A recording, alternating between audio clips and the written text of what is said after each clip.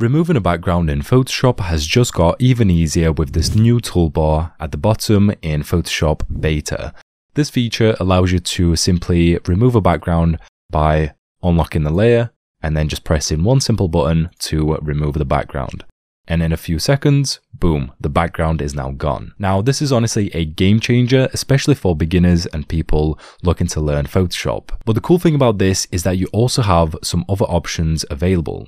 Now, before we start to talk about these other options, if you're looking to use these features and you want to experiment with them, you need to go ahead and get yourself into the Creative Cloud. And to get yourself into Photoshop Beta, you just want to go to Apps, go down to Beta Apps, and then open up Photoshop. And then you will see all these features. So speaking of the new toolbar that has been added, this is like an extra feature that allows you to have a few simple shortcuts. Now, if you don't see this toolbar for whatever reason, then you just want to go to Window, and if you scroll down all the way to the bottom, you will see a new contextual taskbar. So let's try this with another image like this one, for example.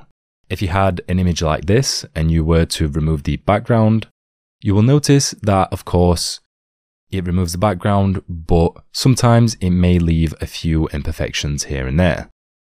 Now, this is normal because, like I said, it is in its early stages. So you can see part of the arm has been destroyed and this area needs to be removed.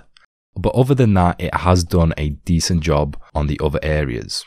What you'll notice as well, if you select the subject, you now have some other options available as well. This will then switch it to the second toolbar, which will give you things like the selection options, which is things like select border, and you can even go to select the mask through here. You also have the invert selection. You have things like transform selection, which allows you to change the scale if you wanted to. You have the mask, adjustments. You also have some fill options right here. Some other options such as hide bar, reset, pin, and of course cancel as well. So personally, if I were working with this type of image, I would go ahead and go to select and mask. And as always, in here, we're just going to lower the opacity down to something like 55. You can always change the color if you want to.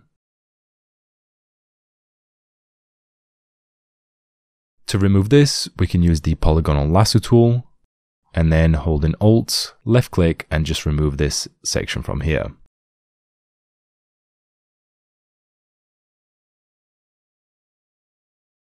When it comes to define details, we can leave these out and then use the edge refinement tool and then just refine it from here. And there we go. You can also refine the hair as well, just by using this tool, refining it from here. And if you still have the color cast on here, you can just go down to the bottom and go to decontaminate colors. And this will just fix it up. You may need to also use the brush tool and then just fill this in and fix the arm area right here.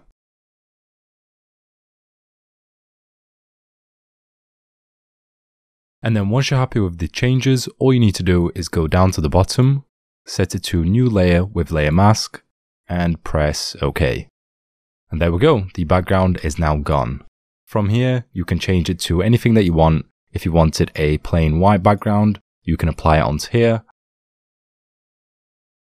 And you can also add yourself any custom background just by dragging and dropping this into Photoshop, scaling this up, and apply it onto here.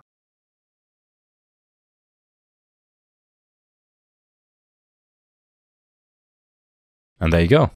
If you would like to see more videos like this, click on the screen and watch the next video.